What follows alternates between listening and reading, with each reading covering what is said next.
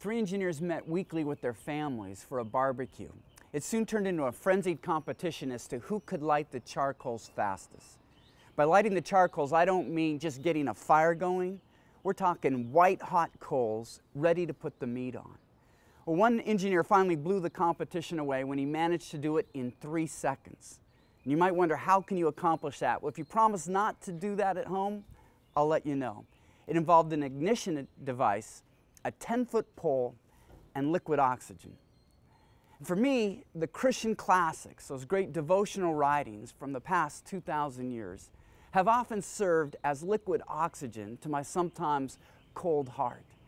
I don't mean to be critical or cynical, but sometimes when I look left or when I look right, I'm not particularly inspired by what I see in the pews. There's often a spirit of defeatism or discouragement.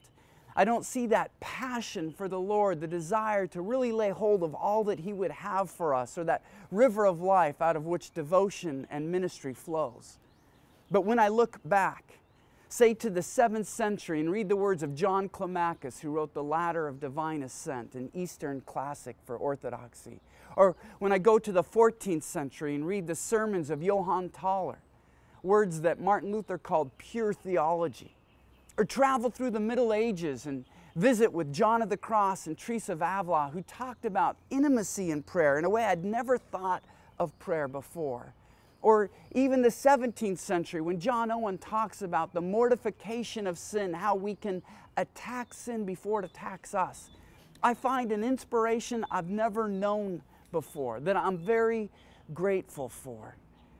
And that's what I'd like to encourage you to do as well, and it's what inspired me to write Thirsting for God, which seeks to gather the wisdom of the Christian classics, take the main themes of what they write about, and bring it into our modern experience today.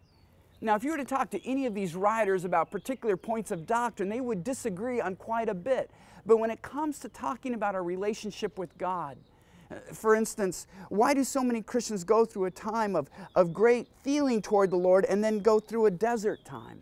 Or instances like, why do they speak of the discipline of the remembrance of death? Why is that so valuable to keep our spiritual life online?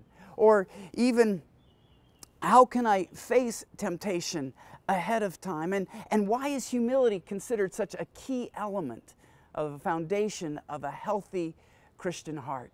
They speak with one voice on these things, and I've sought to bring those voices together, really to encourage two different groups of people.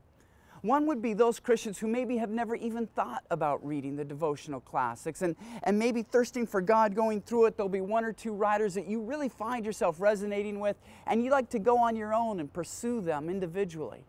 Others might be those, and in fact, some pastors and leaders have talked to me about this, saying, Gary, I don't know that I'd ever do the work of going through the Christian classics, but I'm glad that you did, so I don't have to. And when I'm thinking about what do the classics say about a particular topic, or where can I get some quotes for this or that to flesh out what I'm saying for today, they find that Thirsting for God is a very helpful guide. So if, like me, you found yourself looking left and right and not really finding the inspiration you need and desire, consider with me looking back and find how they help us to look up to the one who fills our souls like no one else as we live a life of thirsting for God.